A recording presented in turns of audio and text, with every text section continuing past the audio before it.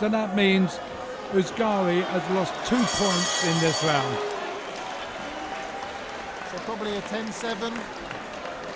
10-8. Even with a knockdown and the point off. Knockdown.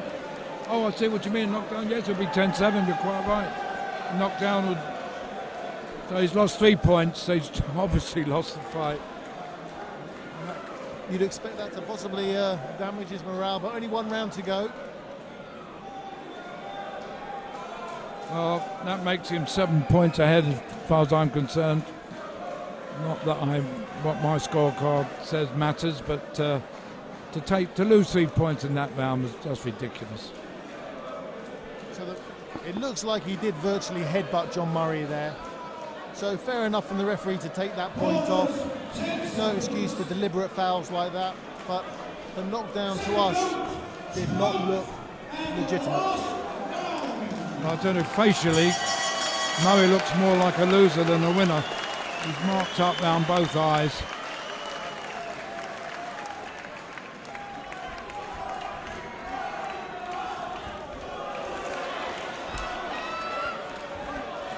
Both energised, knowing there's only 3 minutes left.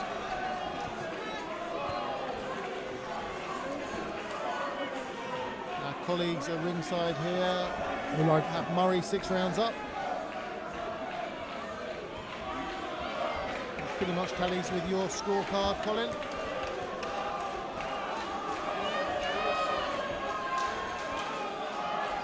But perhaps the moral victor is El Ouazghari, who's still in there battling away when people wrote him off. Wasn't expected to last 12 rounds. And he's taken his lumps. No real finesse with John Murray this evening with his work. Very few feints. Good attack this though. And he closed the show in the 12th round, John Murray. They both must be utterly exhausted. It's hot in here as well, isn't it? Yes, and under the ring lights it'll be even hotter. Packed York Hall here on Old Ford Road in Bethnal Green, in the East End of London.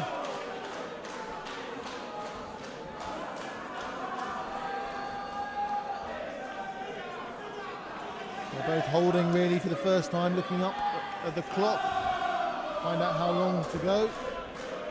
Can't really blame them for that at this stage. Just over a minute left. He seems to have completely lost the energy to move. His legs are leaden.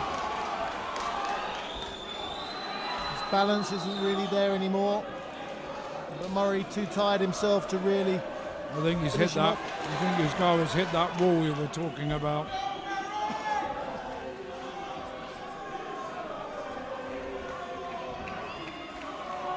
At least Murray has the satisfaction of winning the 12th and last round. El Ouazghari utterly exhausted. Well, that knockdown was no different to the one he counted. No.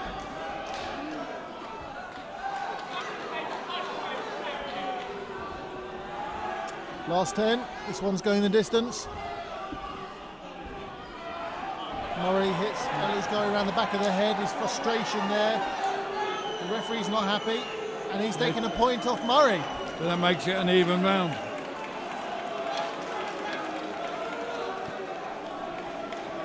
Probably a fair decision, that. They embrace at the final bell. Well, for what it's worth, my scorecard says 116, 109. Good scrap, that one, but not really John Murray's coming out party in London. Well, I don't know what promoter Frank Warren thinks of his performance, but I mean, what he'll say publicly and what he'll say privately may be two different things, but I don't think he could be overjoyed at what he saw tonight from Murray. Still a great fight, him and Kevin Mitchell. Even harder to pick a winner. I think some people beforehand were saying that Kevin Mitchell's inactivity and losing to Michael Katsidis. Well, of course, Kevin has been out for, well, if they fight, say, in June, he would have been out 13 months. It's a shame Mitchell wasn't boxing in a little 6 or 8 rounder on this bill just to get his sharpness back, to get all the fans to see them together.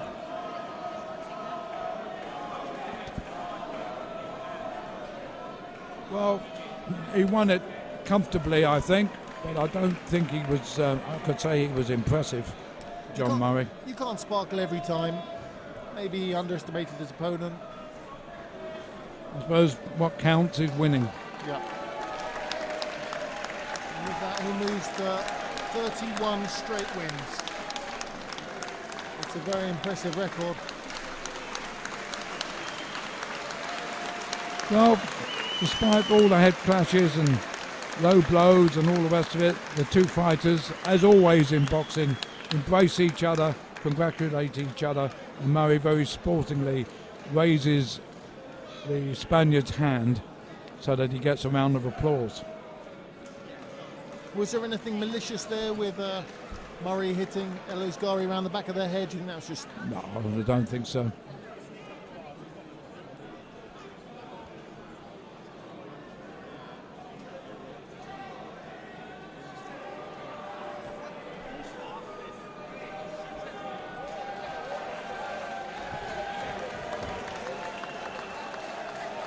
If you were looking at them both in the ring now and didn't know the result, you'd think El Ouazghari had won. And we have a unanimous decision. Judge Puppy, 116, 110.